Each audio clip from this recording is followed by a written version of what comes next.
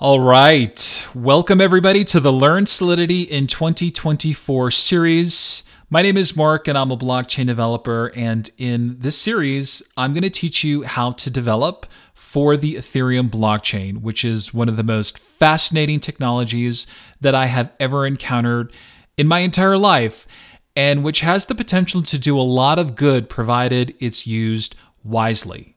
Now, if this is a topic that interests you, then hit like at the bottom of this video and subscribe to my YouTube channel so that you can get all of the uploaded lessons in this series, because you don't want to miss it. And you don't want to miss this because the value of cryptocurrencies like Bitcoin and Ether are going up. And as they go up, the opportunities for developers and entrepreneurs such as yourself start to abound. So if you're interested in getting one of those six-figure blockchain development jobs, there's a lot of opportunity for you. They pay really, really well, but you have to be really good at knowing how to develop for Ethereum. Now, if you're more inclined to be an entrepreneur, there are also a lot of income generating opportunities for those who choose to be blockchain entrepreneurs. A lot of blockchain developers are entrepreneurs, but the bottom line is that there is a huge amount of wealth generating opportunity here for you. Now, the crux of this series is learning about a very powerful language called Solidity. And Solidity lets you create these computer programs that are called smart contracts.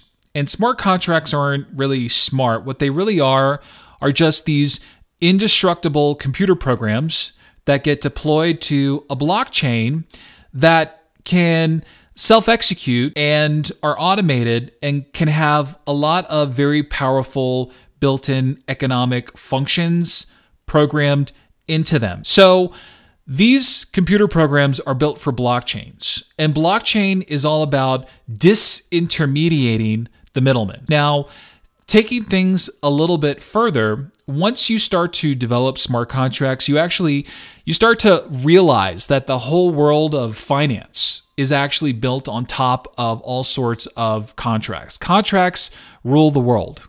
Contracts are the supreme law of the universe. So when you learn Solidity, you're really sort of marrying your knowledge of how to create these indestructible blockchain programs with all sorts of financial arrangements that can be automated and encoded into a blockchain system. Now, my name is Mark, and I am a blockchain developer, and I'm a contractor on the side, and I love teaching people like you how to build for open digital systems because I really believe in them. And I developed the web application for Notional Finance, which is a DeFi protocol that's currently on mainnet.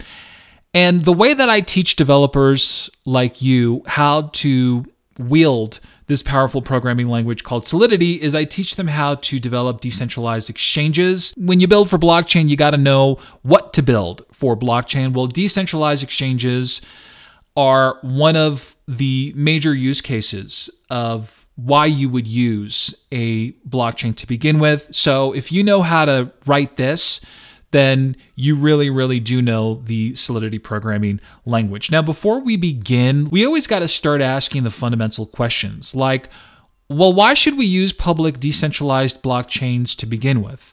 Well, the reason that we should use them is because they're permissionless, they're censorship resistant, they are collectively maintained by a network of participants who are all crypto-economically incentivized to keep the system up and running, and they're not controlled by any kind of centralized Silicon Valley tech corp. They're not owned by them. They're not owned by a bank or by a government or by a Wall Street firm. They're maintained independently through a decentralized network of participants. So it can't ever be shut down. Blockchains like Ethereum can't be shut down, and nobody can press a button to shut it down. And they facilitate all sorts of direct peer-to-peer value transfers. But not only that, decentralized blockchains are built on top of a form of cryptography called public key cryptography, which means that if you want to work with these systems, you got to generate a wallet.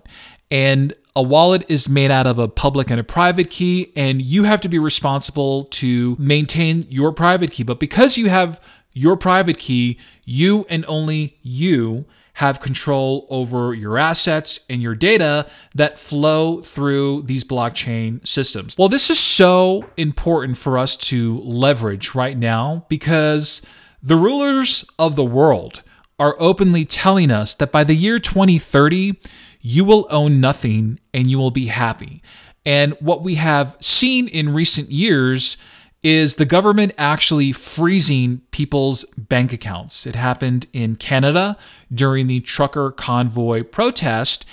And in addition to this, central bankers are telling us that they want to push us into a centrally controlled digital currency system via some CBDC. So decentralized blockchains like Ethereum make use of a public virtual ledger that nobody owns and controls. And that's why we're all figuring out how to tap into it and put as much value into these decentralized ledgers as possible. So blockchain doesn't have a central point of control. It can never be shut down. It's permissionless and it's censorship resistant. And when you learn how to leverage this technology for your enrichment, you also start to realize that you're programming for a cryptographic system built on top of public key cryptography, which means that as a developer, you're going to have to acknowledge that authentication and authorization work differently in open digital systems like Ethereum. Now, before we go deeper into Solidity, we have to first answer the question, so what is Ethereum really? Well, Ethereum is allowing us to develop two super hot niches right now, DeFi and NFTs, but Ethereum is the network of decentralized services and nobody owns and controls them. It's also a cryptographic system and it's also a virtual operating system from your perspective as a developer. So as a Solidity developer who's starting to learn the Solidity programming language, you're building for a virtual operating system called Ethereum. And inside this virtual operating system, there's a computer. And that computer is called the Ethereum Virtual Machine, or EVM for short. Now, from a computer science perspective, Ethereum is known as a deterministic state machine, which means it's made up of this globally accessible singleton state. And the EVM, this virtual machine, constantly applies changes to that state. And the changes to that state can only be initiated by an externally owned account, which is a wallet holder. And all of these state changes get synchronized to a blockchain. That's really what a blockchain really is at the end of the day. It's just a data structure. But the cooler thing about Ethereum is that we don't just synchronize these constant state changes when we transfer value peer-to-peer. We can also deploy these indestructible, censorship-resistant computer programs called smart contracts. And smart contracts get fed into this computer called the EVM, which sits inside of the Ethereum virtual operating system. And Ethereum has a native utility token called Ether that's actually used to meter and constrain execution resource costs, but it has a lot of value because it's publicly traded. So there's a lot to know about Ether, but in a briefer nutshell, there are only two types of accounts that can be created on Ethereum. And the essence of Ethereum programming is programming all sorts of peer-to-peer value transfers without a middleman that get registered on a public virtual ledger that nobody owns and controls. Now, a smart contract on Ethereum gets deployed at an address, and it doesn't exist in one single location. It exists everywhere on every single node in the network, but you communicate with a smart contract through its address, and you talk to it by sending it a transaction.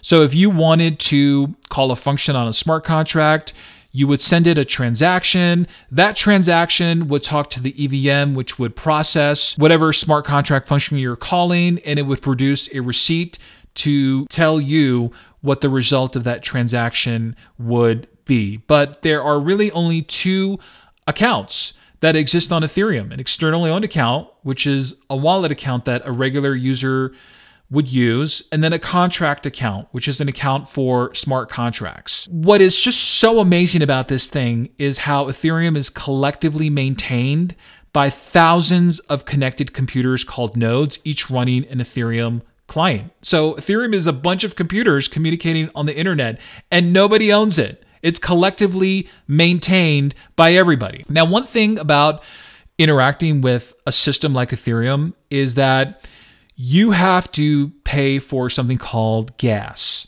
And that's because whenever you call a function on a smart contract on Ethereum, what you're basically doing is you're using a computer.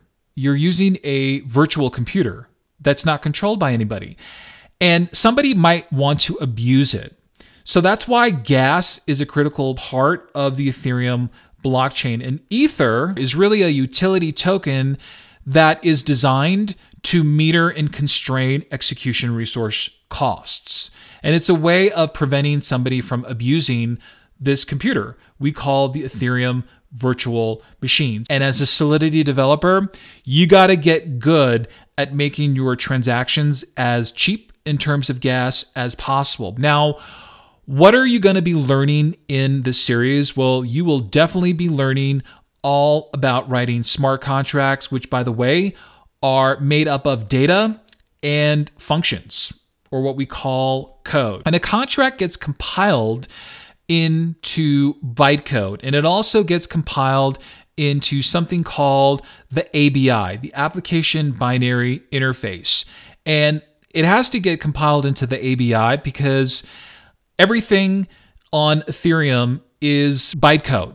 So a smart contract gets compiled into bytecode. What you see before you is a smart contract. That's what exists on Ethereum. And you have to know how to talk to hexadecimal bytecode. And why is everything stored in bytecode? Well, because Ethereum holds a vast amount of data, and it has to compress that data as best as it can so the system can be scalable. So when you code a contract, underneath the hood, all the functions that are being called are being encoded into bytecode because all communication on Ethereum is done in bytecode.